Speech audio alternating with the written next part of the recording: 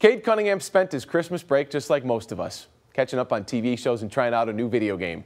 But it really wasn't a Christmas break. The top pick was on the COVID list, missing 4 games for the Pistons. But he and 5 of his teammates returned from that list, and Detroit put together a surprising win over the Bucks. Afterwards, Cunningham said he felt like he was playing outdoors based on how his chest felt getting back from almost 2 weeks away.